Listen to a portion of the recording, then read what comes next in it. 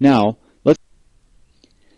the last technical part of this application solution, critical to understanding, is the method with which the indexing servo axis pushes products onto the main conveyor.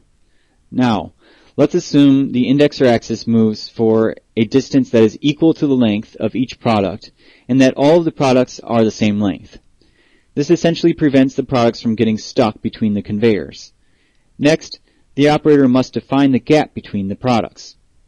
Typically, this gap distance will need to be larger than a minimum set value that depends on the operation of the flying shear axis. These range limitations can easily be set on the HMI so that the operator cannot accidentally input a value that is too small, causing damage to the machine.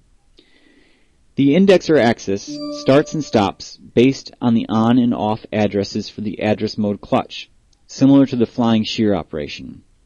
Here, each new clutch on address is based on the previous off address. So the new clutch on address equals the previous off address plus the gap between the products. If the previous off address was 20,000, for example, and the gap is 3,000 as shown, the new clutch on address becomes 23,000.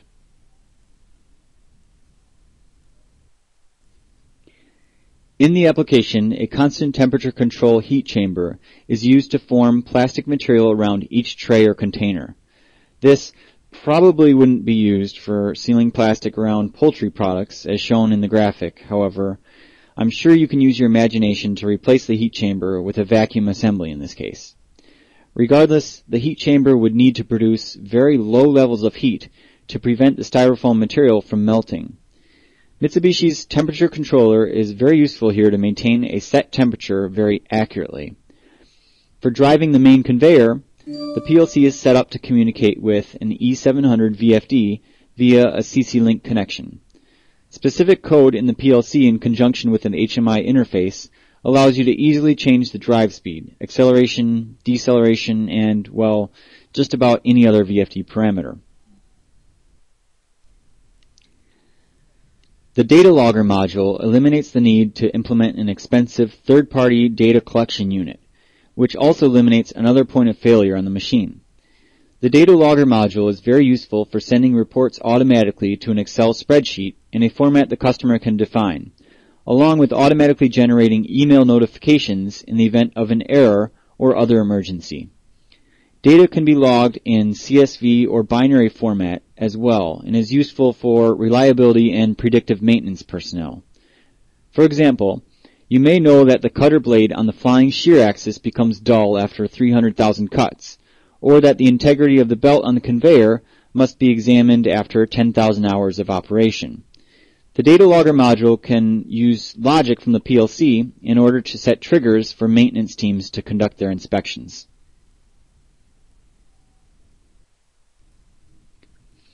The GT1555 graphic operation terminal complements the wrapping application with easy-to-configure user screens for operator control.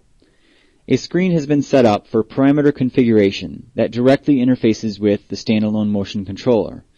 This screen can be used to change machine settings in terms of product length, acceleration and deceleration, speed and temperature settings. A separate interface is also used to assist in homing the machine, performing forward and reverse jog movements, and for testing the indexing and flying shear axes. Likewise, a screen has been created for resetting the system and for monitoring status bits and error signals. In summary, the wrapping solution provided by Mitsubishi Electric highlights three key features that boost productivity and bring significant advantages and benefits to the end user. The flying shear operation for continuous wrapping increases throughput and thus improves the overall equipment effectiveness.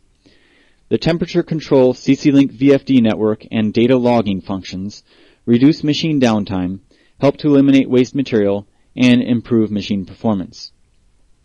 The easy-to-use HMI interface brings a customizable and visual solution for easier troubleshooting and better consolidated control management.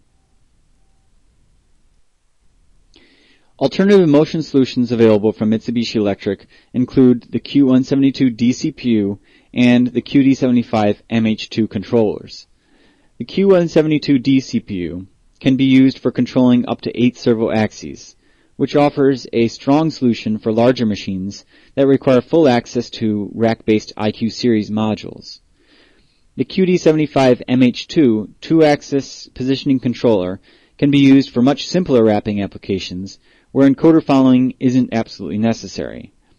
This controller offers point table programming with up to 600 points per table, and it takes full advantage of the SSCNet 3 servo system controller network. It's a good choice for wrapping applications with basic indexing movements. Instead of the E700 inverter for controlling the main product conveyor, a D700 or F700 inverter can also be used. This provides an alternative network connection or simple control via an external analog or digital signal.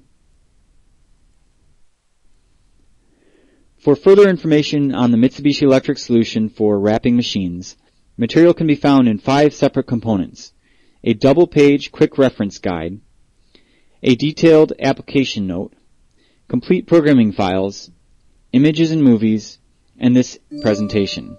All of this material is available on the MEAU website at www.meau.com. Just click on the Industry Solutions link to find your way to the material. And that brings me to the end of this Application Solutions webinar. I would like to thank you for taking the time to listen to this presentation.